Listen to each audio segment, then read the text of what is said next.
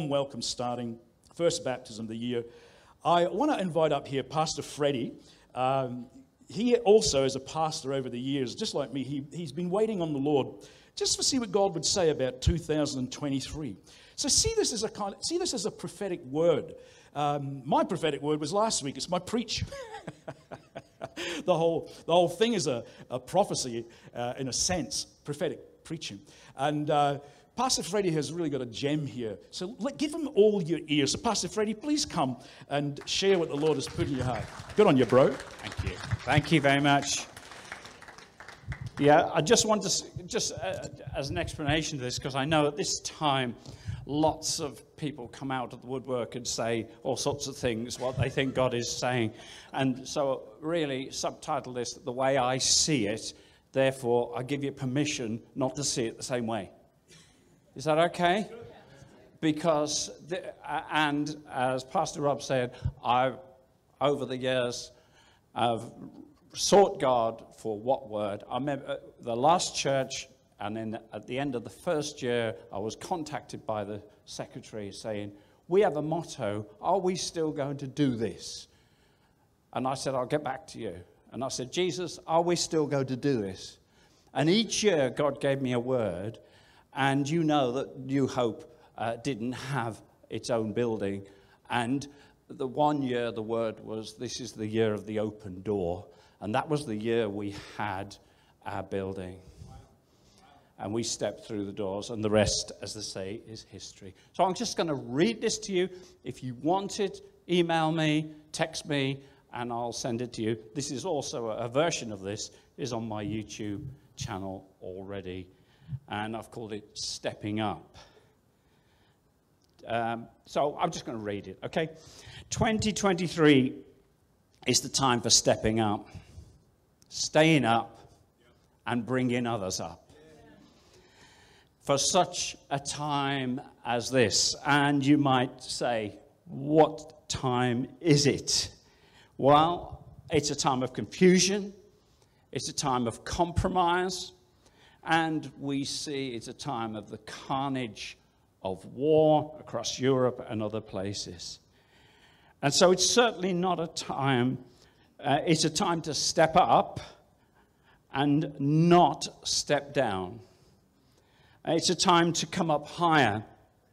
When Peter, James, and John went up into the mountain with Jesus, they saw him transfigured, Matthew 17. And we, through prayer and fasting and study of the word, come up higher, and we'll notice that the things of the earth will grow strangely dim. And they will go dim in comparison. And as the vision concludes, the Bible records that they saw no one but Jesus. Therefore, no matter what revelation you have, no matter what vision you get, or God wants us to make Jesus our main focus in 2023. It's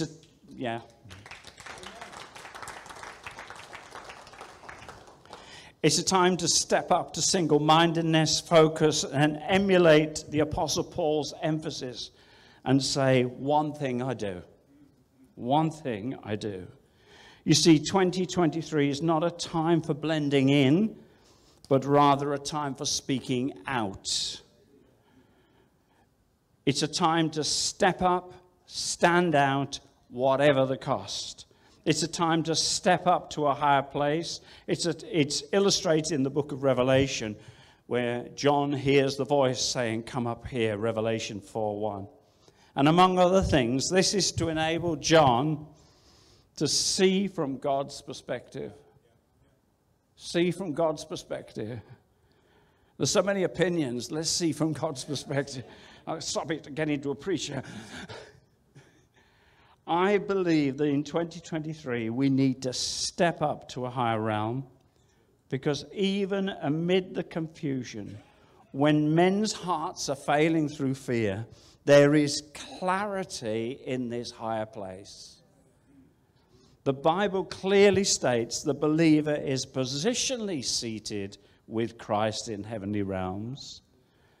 Therefore, may we live this out in our daily lives throughout the year.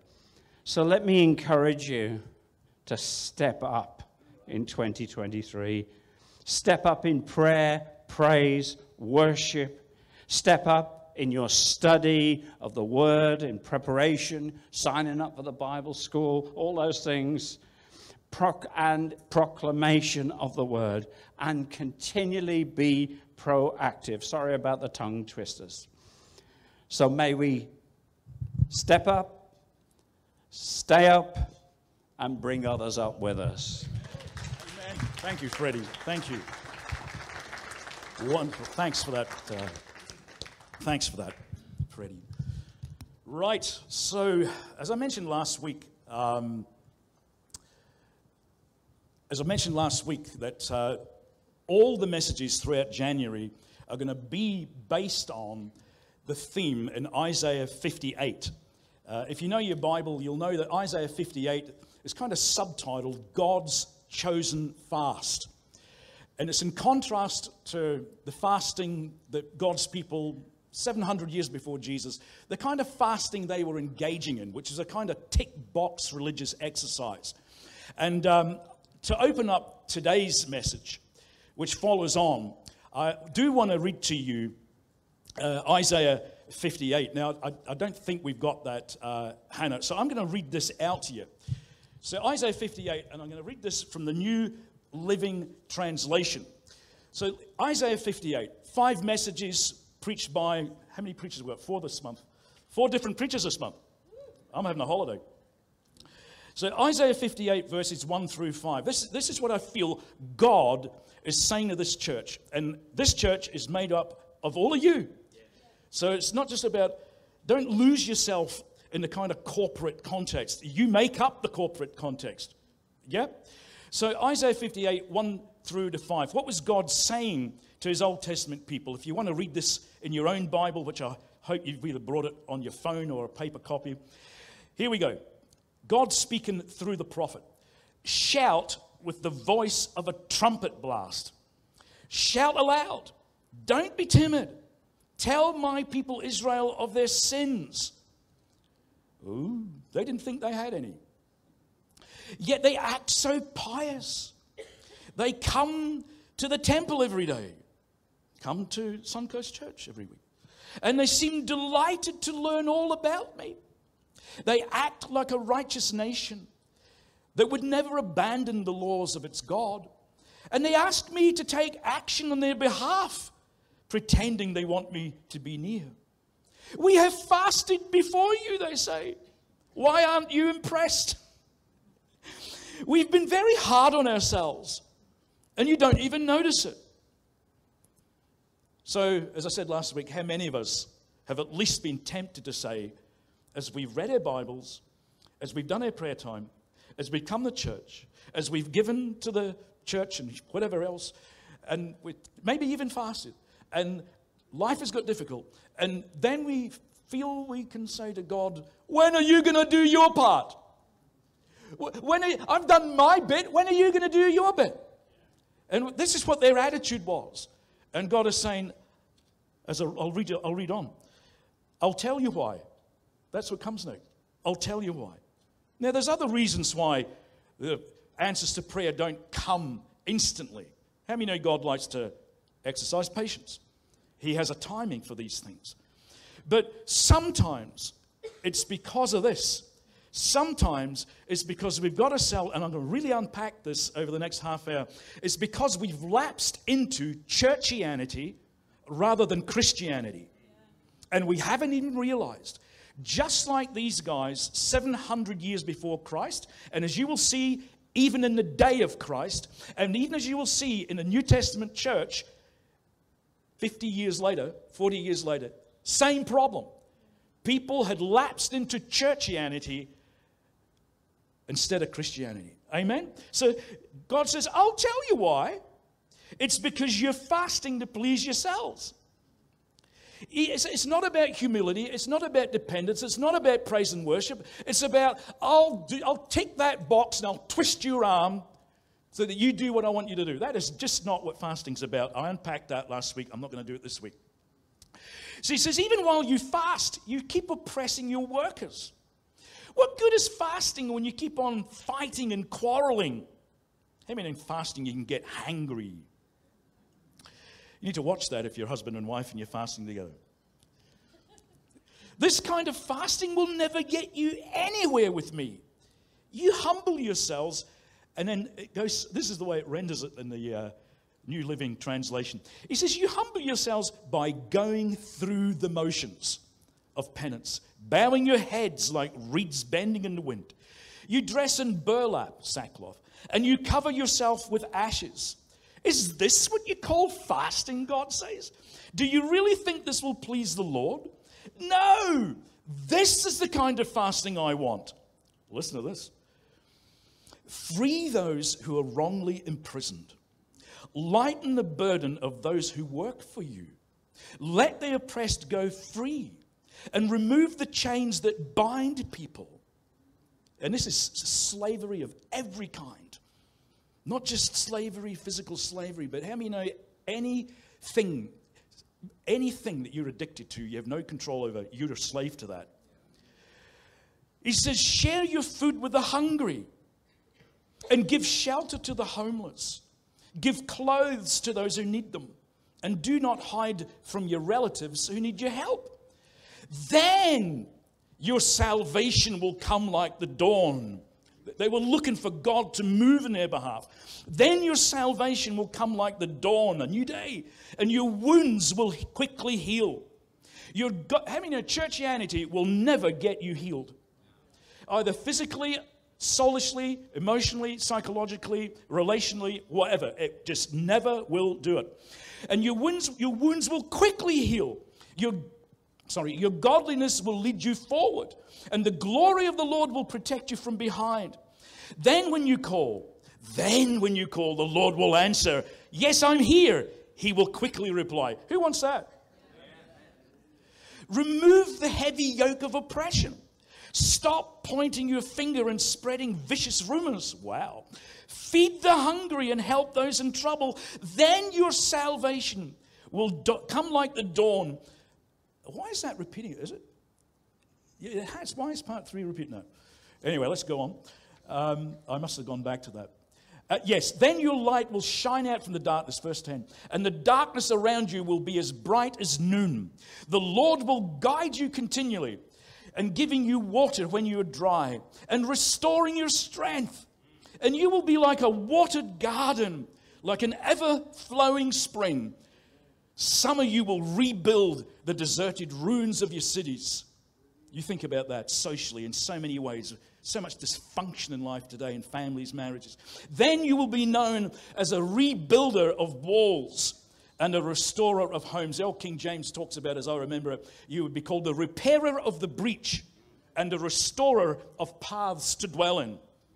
How many know the world has lost the paths of righteousness? And our shepherd leads us in the paths of righteousness to show the right way. Amen. To have a blessed life. Amen. So that's Isaiah 58. I think you get the gist of it.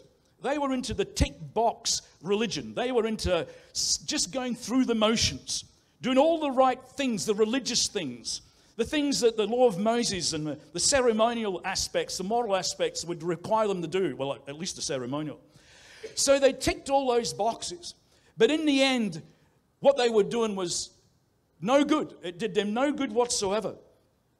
And it's interesting that you skip forward into New Testament times, into early church times, where you would think that in that move of God, that early church growing in the power of the Holy Spirit, were the early apostles still on the scene? You would think that churchianity was not a danger. But James, in his own inimitable style, he writes to them in chapter 1, verse 27. And this is the New King James Version. I think we might have that one. James 1:27. Listen to this. He says, pure. Everybody say pure. You could say unadulterated. Pure and undefiled religion How many know most of us, the vast majority of us in this house are religious? That's not a bad thing, by the way. We're religious. But there's the right kind of religion and the wrong kind of religion. And I mean within Christianity.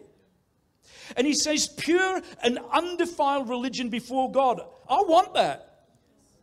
I think that's where I better be. I better be practicing pure religion and undefiled. Amen? And it says pure and undefiled religion before God and the Father is this: to visit orphans and widows in their trouble. How many know there was a lot of localized persecution at that time? A lot of the men had lost their lives. There was a lot of widows, a lot of orphans. And he says that's pure and undefiled religion, is to visit orphans and widows in their trouble. There's two aspects. The second one is this: to keep oneself unspotted from the world. The world is a filthy place. It's the pigsty that the prodigal son was in. It stinks spiritually in many, many different ways. And we have got to be very careful as we, in the world but not of it, as we try to reach those people who are still in that place of needing Jesus, needing a Savior, that as we mix with them and rub shoulders with them, that we don't allow ourselves to become polluted, yeah?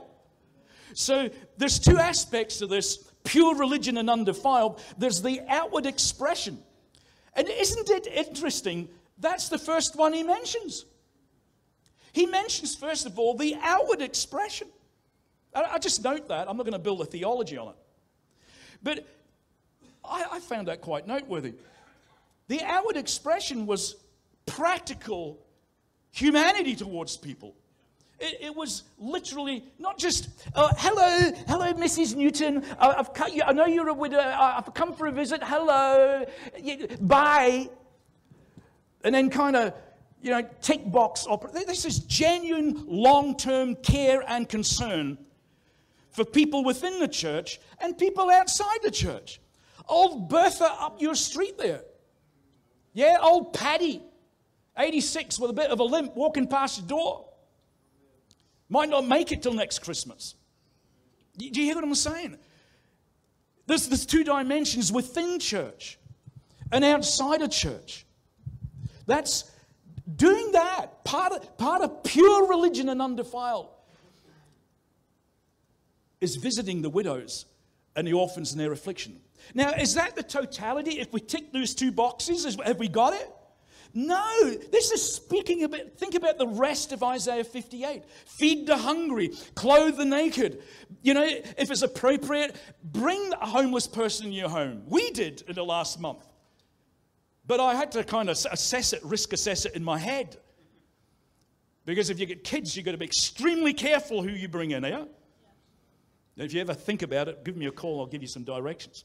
Personally, if I had little kids and it was a stranger, I wouldn't do it. You've got to be really wise, amen? Yes. Our first responsibility is towards our own families.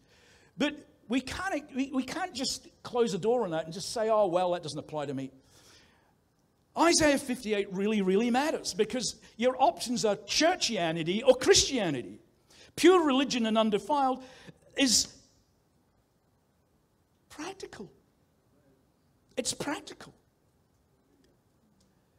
And to keep oneself unspotted from the world. You're talking about holiness.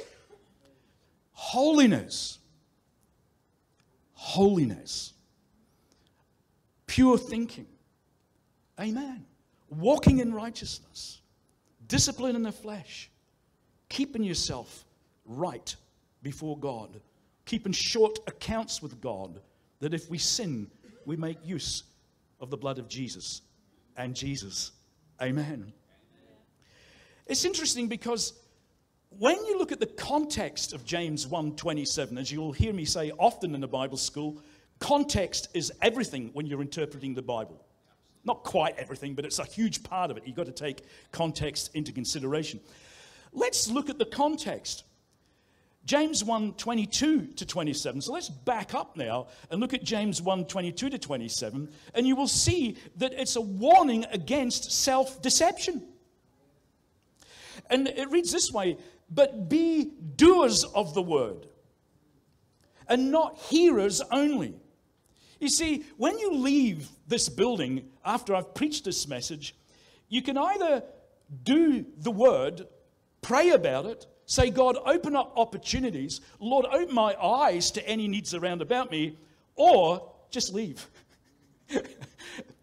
and just forget it. But in doing that and taking no action relative to the word of God, preached, read, YouTube, whatever, we end up deceiving ourselves.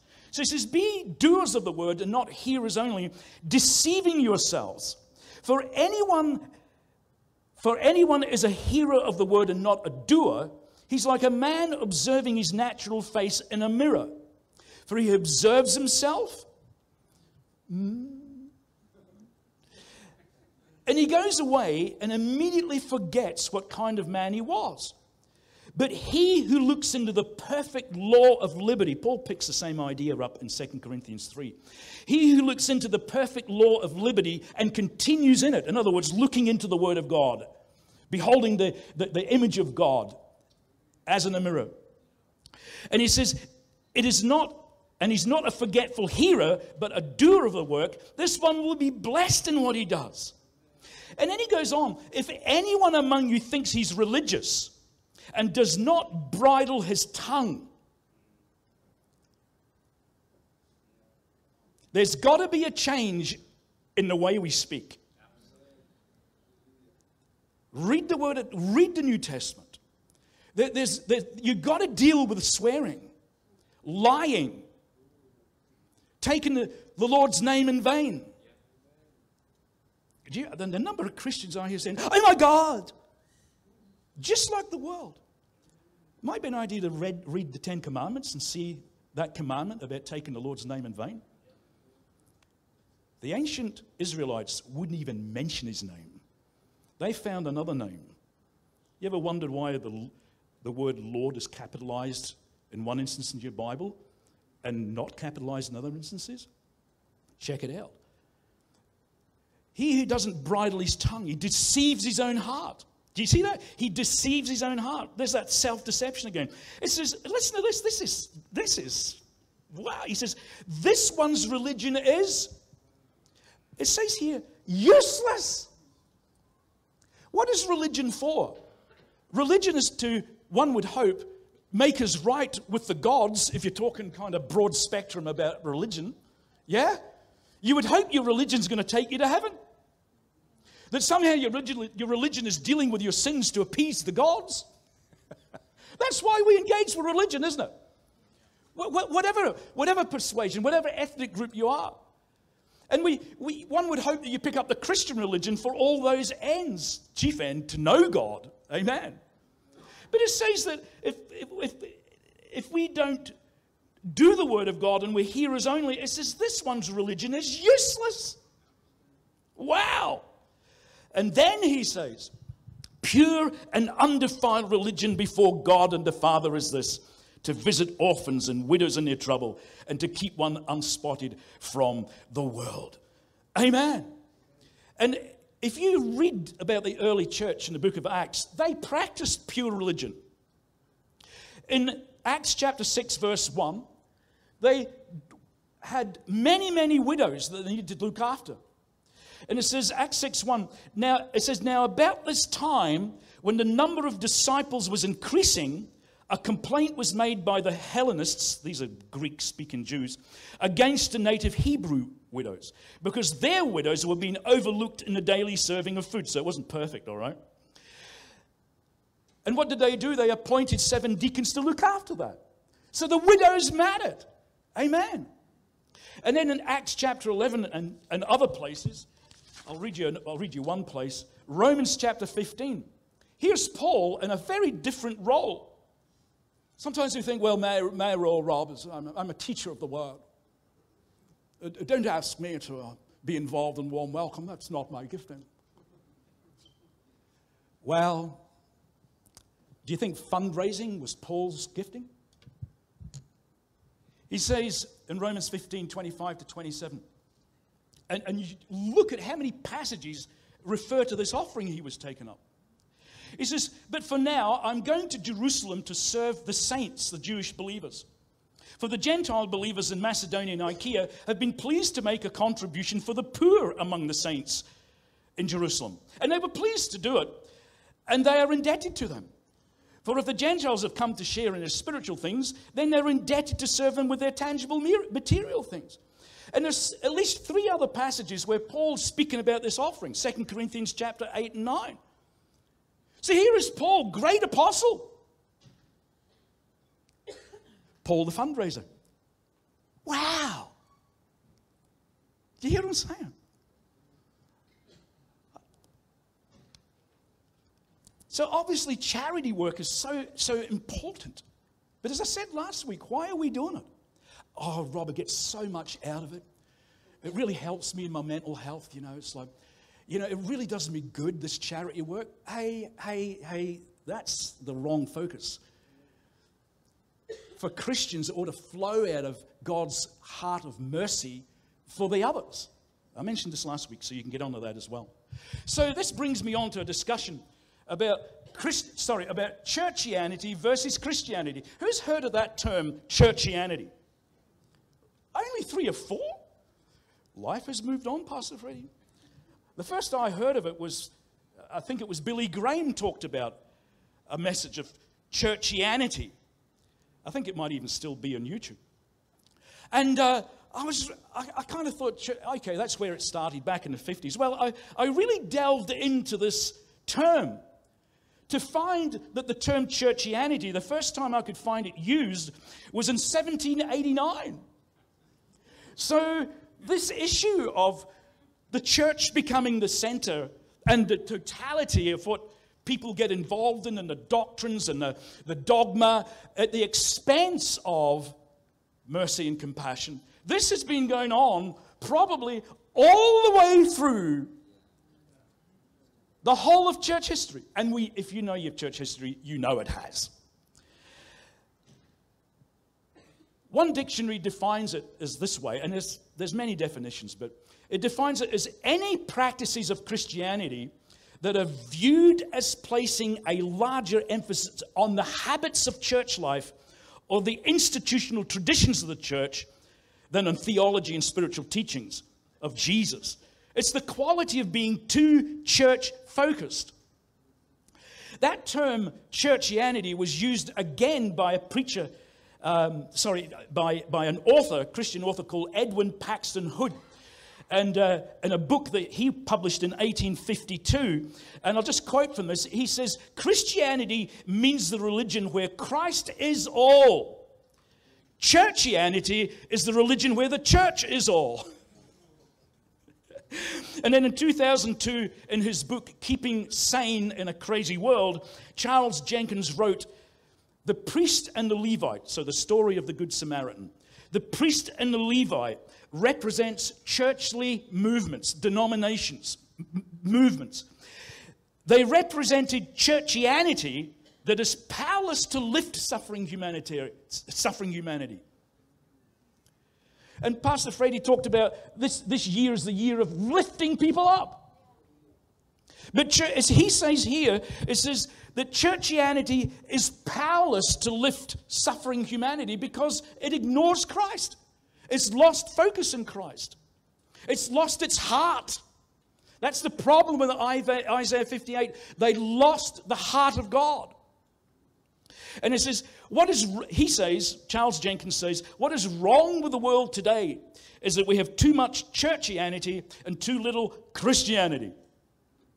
And you might say, well, why are you preaching this at Suncoast Church? Because I believe there's a danger for every church to fall into this. And if I can be brutally honest, whereas this church has probably, I would say, done a reasonably good job at responding to international needs. Widows, drug addicts in different countries. We support Hope House over there in Bangladesh, where there's 70 orphans, abandoned kids out there. When it comes to the international front, I think we've done a reasonable job. There's always more. But when it comes for this local church acting locally, we've tended to either operate through other churches or, in the main, other agencies. And we've donated to many other agencies and towns over the years. And we've released volunteers to various church initiatives, various things like street pastors, for example. But when it comes to us getting our hands dirty locally, do you hear what I'm saying? And I'm just amazed how we had already embraced the idea of a warm welcome to this community. Because as I'm preaching this, man, I'll tell you, if we hadn't, and I'm preaching this, I would feel a great big finger pointing back at me. A big finger saying, hypocrite. Do you hear what I'm saying? Now, we've done stuff over the years locally, but it's been a while. And I know there's been COVID, but let's not excuse ourselves. Do you hear what I'm saying? So the danger of that is, if it's not happening locally through our local church, or it hasn't been to the place where I think it should have had, I've had a bit of repenting to do, then what will happen is the need for reaching your neighbor is somewhat diminished, yeah? Because we're not practicing it corporately. There's less of a kind of awareness at an individual level. Are you with me? It's not to say that there's not a lot of us doing, looking after our neighbors and doing different things. But I'm just saying, as a church, I think this year is a very pivotal time. And what I think God is going to do for the sake of souls here in Eastbourne, the ones that need salvation, it's not just about preaching the gospel. It's about backing that message up with the works of Christ. Do you hear what I'm saying? It's not just about, well, I've preached the message, we've done all I can, they didn't respond, or a few did. We're done, job done. No, Isaiah 58 says, do all that stuff, then your light will arise in darkness. And there's a lot of darkness. But what will cause our light to shine is if we're not just preaching the gospel, but living it. Do you hear what I'm saying? Just conscious of the time. Are you with me? So churchianity is defined by gotquestions.com. Anybody been on that website? Okay, a lot of it's good stuff. There's other questions they answer I don't agree with some of their takes, but this, they nailed it.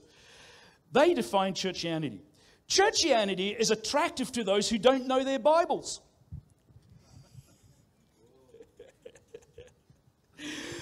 Churchianity assures people that they're right with God because they listen to sermons, or keep certain rules, or attend meetings in a church building. Churchianity produces nominal Christians who fall under the same condemnation as the religious leaders of Jesus and Isaiah's day. And then they quote Isaiah and quote Jesus, who's quoting Isaiah. These people honor me with their lips, but their heart is far from me. They worship me in vain. Remember what James said? This man's religion is useless. Their teachings are merely human rules, still quoting Isaiah. It goes on, you have let go, Jesus said this, you have let go of the commandments of God and are holding on to human traditions. That's what can happen in church life. And Jesus finished this up by saying, you have a fine way of setting aside the commandments of God in order to observe your own traditions. There are some churches, there's nothing but tradition. And trying to find the truth that would get a soul saved in the middle of all the ceremony and the things that they do and the traditions and the rituals they keep. But what about the gospel? I'll just close this just with some brief comments on churchianity in Jesus' day. You might say, well, the church wasn't existing in Jesus' day. Just think of the broader church of his Old Testament people, okay? In Jesus' day, there was a group of religious people called the Pharisees. And there was another sect called the Sadducees. And they were the ruling religious class.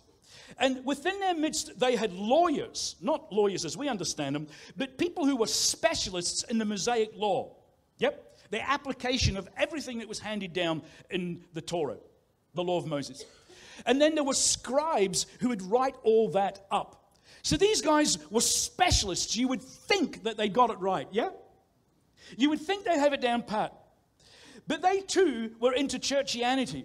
And Jesus condemned them time and again because of their heartlessness. And if you read Matthew 23, read the thing, it's got 8 woes in it. Woe to you Pharisees, he says. Oh man, how would you like to be in the receiving end of that? In Mark 7, verses 6 through 8, Jesus replies to them. He says, rightly did Isaiah prophesy about you hypocrites. Wow, he didn't mince words. He says, as it is written in Scripture, and I've already quoted this, these people honor me with their lips, but their heart is far from me. They worship me in vain, teaching the precepts of men as doctrines. Matthew 9, verses 9 through to 13. This is Matthew, the call of Matthew to be one of Jesus' disciples. Look at lesson number 1 for Matthew. Look what happened. It says here, as Jesus was walking along, he saw a man named Matthew sitting at his tax collector's booth. Tax collectors were regarded as the scum of the earth in those days. Follow me and be my disciple, Jesus said to him. So Matthew got up and followed him. Later, Matthew invited Jesus and his disciples to his home as dinner guests, along with many tax collectors and other disreputable sinners. But when the Pharisees saw this, they asked his disciples, why does your teacher eat with such scum? Which is the New Living Translation, which is pretty close to the mark. How do you know Jesus came for the scum? I don't know about you, but I was scum. When Jesus heard this, he said, healthy people don't need a doctor, sick people do. And then he added, listen to this, then he added, now go, not to Matthew, but to the Pharisees, he says, now go and learn the meaning of this scripture. I want you to show mercy, not offer sacrifices. Now, does he mean dispense with a whole ceremonial sacrificial system? No. He's saying, guys, okay, you got that, but go and learn what this means. I desire mercy. They were thinking scum. Jesus saying, this is who I came for. You hear? I hope there's nobody we regard as scum. The very person you might regard as scum is the very one that Jesus came from. And whereas you might avoid them, Jesus would host a dinner party for them. You see, that's the two mentalities. One is churchianity, one is Christianity. And I just think there's room within this church for a change of mindset. Because as I said, this tendency towards self-deception, gradually to churchianity, is something that affects us all. Matthew 23, verses 1 to 4. This is the chapter with the 8 woes. I'm just going to give you some excerpts. 23, verse 1 to 4. It says, then Jesus spoke to the crowds and to his disciples, saying, the scribes and the Pharisees have seated themselves in Moses' chair, of authority as teachers of the law. So practice and observe everything they tell you as far as that's concerned, yeah? Jesus came to fulfill the law. He expected these people also to do their best to fulfill the law. Okay? So he's not chucking the law out. He came to fulfill it. But what he does say, it says, so practice and observe everything they tell you, but do not do as they do. For they preach things, but don't practice them. Be ye doers of the word, and not hearers only. Verse 4, and the scribes and the Pharisees tie up heavy loads that are hard to bear. Regulations concerning the Sabbath that weren't even in the Torah. Rules and regulations galore. They would make the EU look like.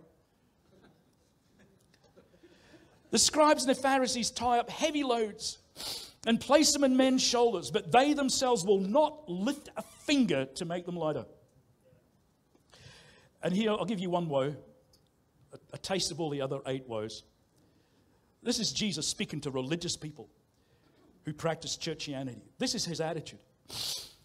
He says, woe to you, scribes and Pharisees, hypocrites, for you give a tenth or a tithe of your mint and your dill and your cumin, in other words, focusing on minor matters. And you've neglected the weightier, more important moral and spiritual provisions of the law, i.e., justice and mercy and faithfulness. For these are the primary things you ought to have done without neglecting the others. So there they are, measuring their 10% of their cumin. They've got their little teaspoon out, like I do when I'm making lentil curry. I get my little jar of cumin, get the little teaspoon out. Yes, exactly 1 teaspoon. You see, we can be like that too.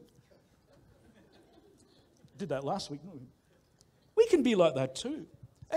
Julie and I have tithed our income from the 3rd week after our salvation. We've tithed on everything. Always have, always will. I know it's not part of the law. We are redeemed from that. I do it for another reason, which I won't unpack. I like to follow Father Abraham and his grandson. I do it out of sheer gratitude is why I tithe. I do not tithe because I feel my finances be cursed if I don't. Because Christ redeemed me from the curse of the law. I've been quite a journey with this over the last few years. I used to preach that tithing message, and I think, that is just utter legalism. There is not a single requirement in the New Testament where it says that Gentiles need to tithe or be circumcised. Aren't you glad of that one, guys? So for me, we just tithe out of sheer gratitude. But here's the little trap, guys. 10% every week, 10%, 10%, 10%, 10%. What if God's saying more?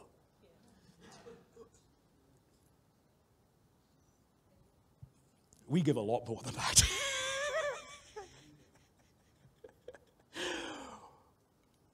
You see, it can become so easily another little tick box. And we don't even take offerings up in this church. And sometimes I think we might need to stop, John, every now and again and just spend one of these mornings just, even though we don't take up an offering, is just say, Lord, yeah, whatever we've given online, that's our life. We work for that. We do it for you, Jesus. You know, I've just thought about that this morning, actually. Are you with me? So Matthew 22:23, we just read it. So nearly finished.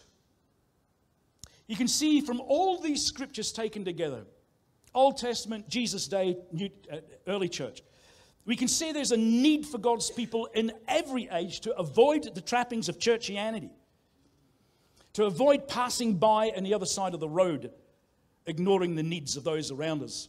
There was the Levite and the priest that passed by. Let's, over this next month, and as John was saying this morning, let's look beyond the month, but let's look inwardly over this month of fasting and be open to what the Lord may reveal in our hearts. Even as He revealed to me just over the last 6 months or so, I thought we need to do more locally. You hear what I'm saying? I felt, God, I need to get your hands dirty more locally. Let's pray for more of His heart of mercy and compassion. And let's ask Him to open our eyes to opportunities to represent Him to the hurting and the needy around about us. Amen. Maybe we might need to ask the Lord in His mercy to forgive us when we find that we've kind of moved a bit into shades of churchianity. We might need to ask Him to forgive us if we've tended towards that. If we've lost the heart of Christ and the love of His presence. And just finally, we might need to ask God to soften our heart. Because churchianity gradually will harden our hearts. And read Hebrews 2, 3, and 4 about warnings of a hard heart. You know, I've watched my wife often doing her nails and doing her toenails. I don't touch my toenails. But I see her there with all the apparatus, you know, and part of the apparatus is a pumice stone. You know what a pumice stone is? And it's to rub off calluses. You should sit now.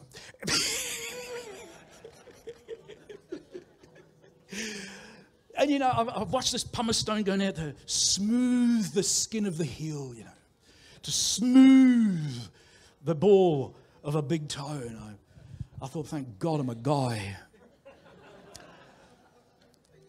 Sometimes I wake up because the roughness of the skin in my heel digs into my foot, my leg in the middle of the night. The skin's so rough.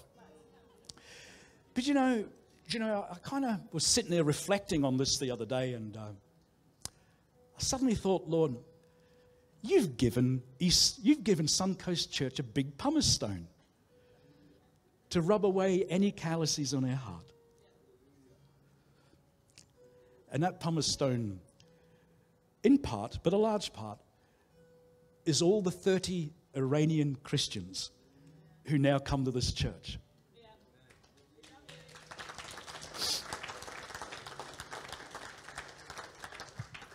And the indication of whether you need that pumice stone or not is measured by how much interaction have you had with them over these last 2 years.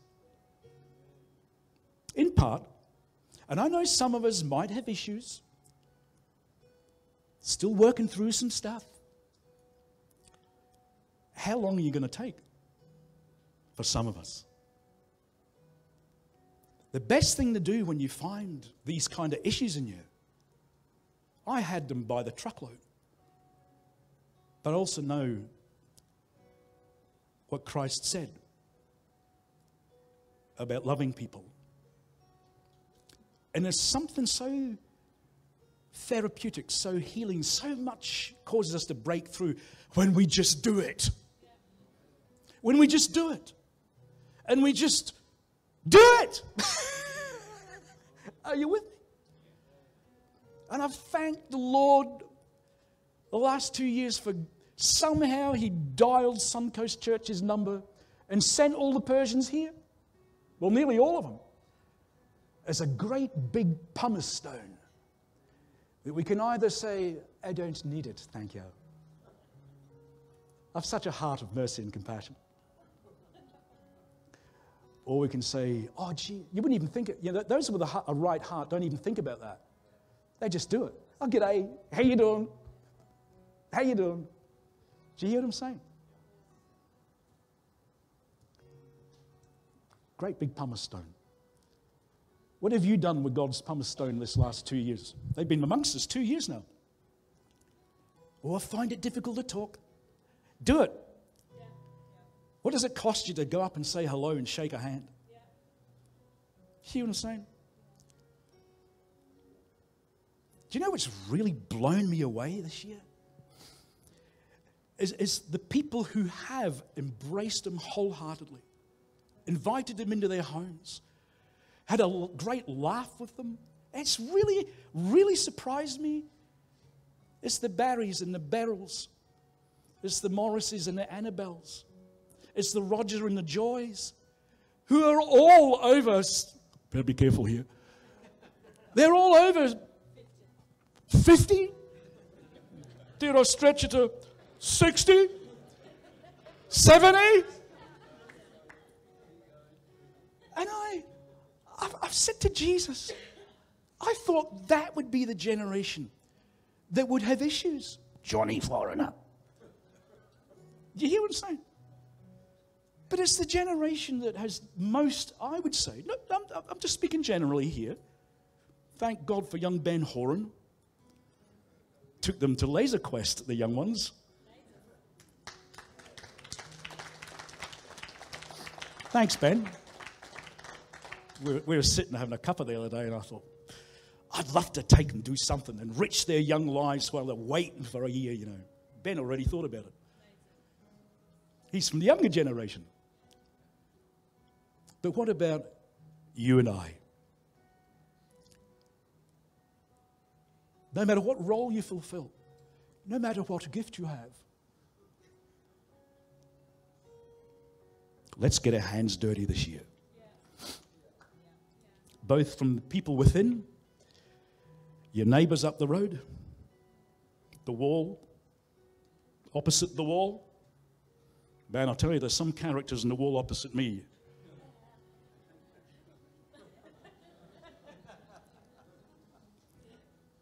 Earlier this year, there was 5 women in 5 different flats, all at it.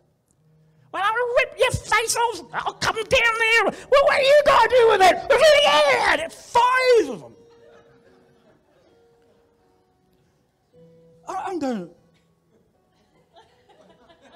I'm running to my basement. Come, let's stand. Let's stand. Let's stand.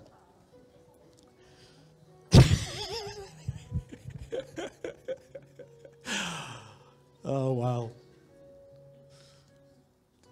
Let's close our eyes. Does anybody need to say to Jesus, "Oh, Lord, forgive me. Forgive me, Lord." Oh, thank you for that message this morning. Forgive me, Lord.